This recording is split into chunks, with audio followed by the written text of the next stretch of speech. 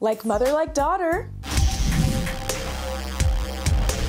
Welcome to Screen Rant News. I'm Sade Spence. According to The Hollywood Reporter, Maya Hawke was just set in the new film The Kill Room, meaning she'll star alongside her mother, Uma Thurman. The movie is a dark comedy thriller following a hitman played by Joe Manganiello, who becomes an overnight avant-garde art sensation after the money laundering scheme he cooks up with his art dealer, played by Thurman, goes awry.